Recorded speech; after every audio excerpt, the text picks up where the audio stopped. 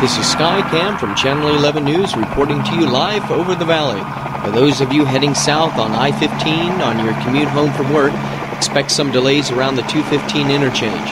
Road crews are making repairs on the left lane, so commuters should be prepared to shift over to the right around 7200 south. This bottleneck appears to clear up around 9600 south. You should expect such delays at least until the end of the week.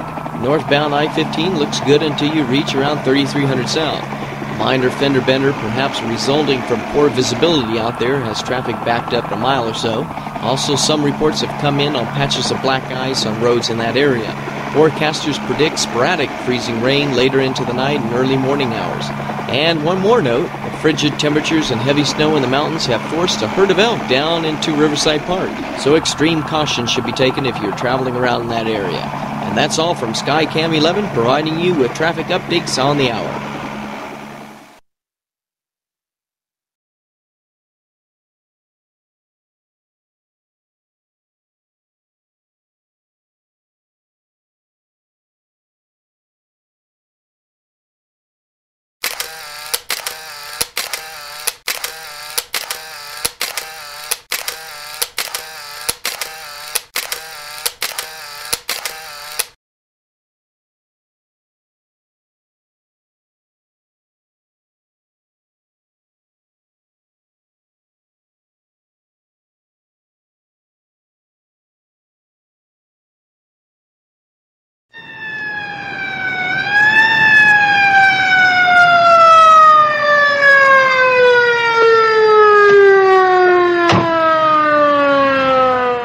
Okay, may I see your driver's license, please? What? Did I do anything wrong? License, please, and your car registration. Oh, yeah. It's somewhere here in the glove compartment. Yeah, here it is. Sir, did you realize you were speeding in a school zone? What? No, I didn't. That's probably because my odometer is broken. Malfunctioning. Yes, you were going 50 miles per hour in a 20 miles per hour zone. And... What? And you failed to come to a complete stop at the intersection back there. Rolling stops don't count? And one of your brake lights is out. And you're not wearing a seatbelt. And your driver's license expired 6 months ago. And your name is... Officer Smith. Yeah. Hey, are you related to the Smiths in town? Well... My wife's cousin's husband, I think his name is Fred, works for the police department here. Or was that the fire department? Anyway, I thought you might be good pals and, you know... Hey, are you trying to influence an officer? I could have this car impounded right here because of these infractions. No, of course not. Okay then, here's your ticket. You can either appear in court to pay the fine or mail it in. And have a nice day. You take cash?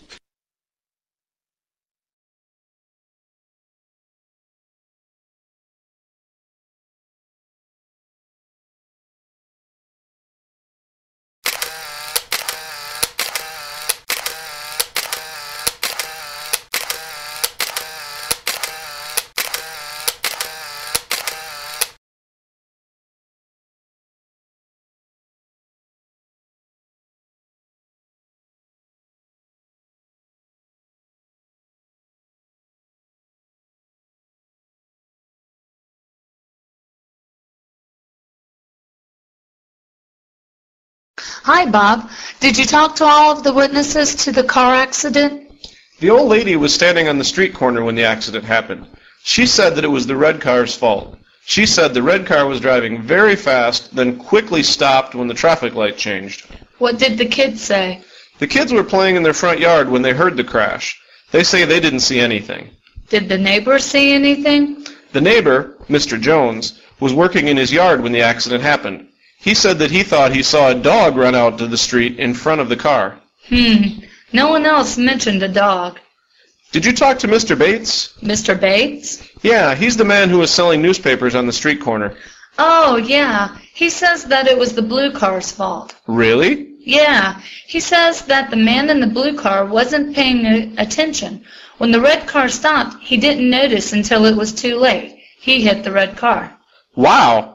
Did they all see the same accident? They all remember something different. Yeah, I know. Pretty strange, huh? Well, put it all in the report.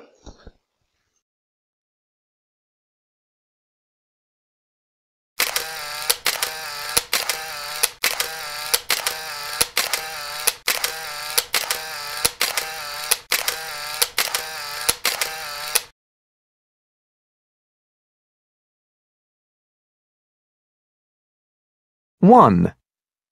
Are you going to take the bus downtown, or are you going to take your bike? I think there's too much traffic on the road today to go by bike.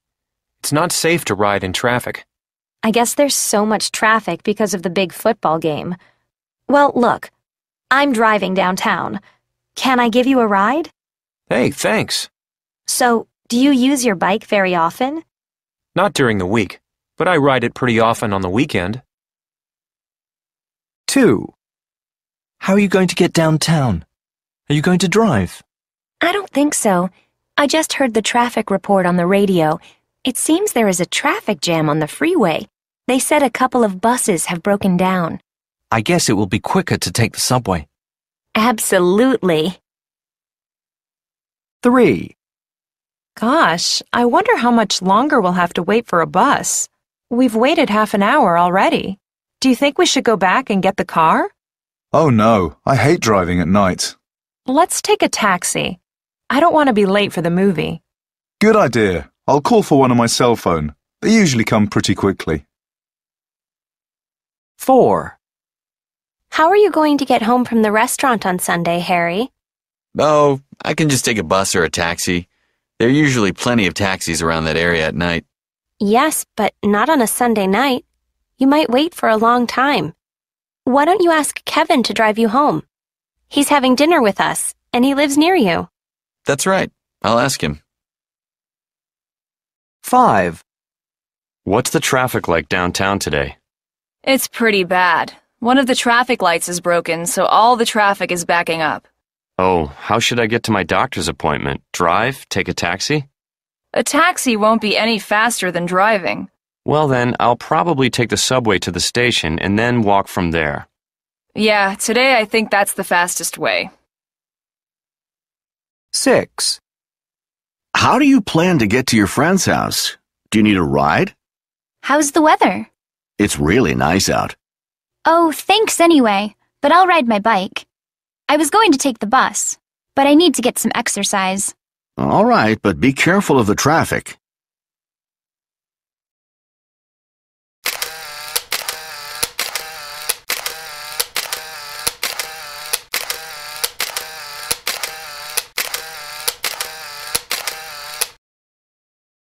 One. In my town, public transportation was never very good. You had to drive everywhere, so there was always traffic. The government wanted to make public transportation easier than driving cars.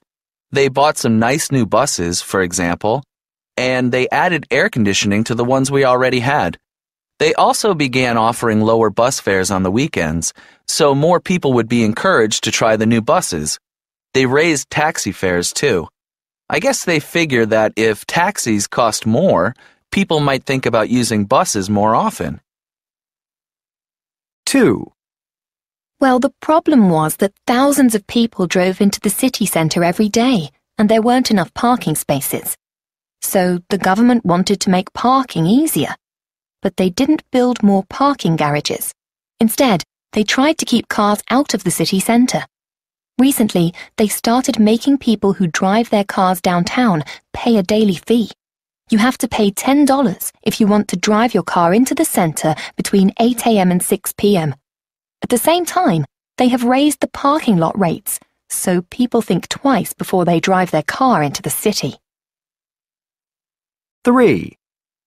Traffic was a real problem around here. It moved so slowly. Last year, the government turned a bunch of streets downtown into one-way streets. This helped the traffic move more quickly. Special lanes on roads just for buses were built at the same time. If you're caught driving your car in a bus lane, you have to pay a fine, and it's a really high fine. Also, they passed a law last year that says you can only drive your car downtown 3 days a week. You have to display a special pass in your car that says which days you're allowed to drive downtown. 4. Air pollution in our city was a huge problem, and we really needed to lower it. I guess that's why the government started putting special bicycle lanes on the streets downtown. That way, people can ride their bikes to work instead of using their stinky cars. They also made a rule that says there must be at least 2 people in your car if you want to drive downtown during the week. They also ordered these amazing new pollution-free buses. They use electricity, so they don't put anything bad into the air.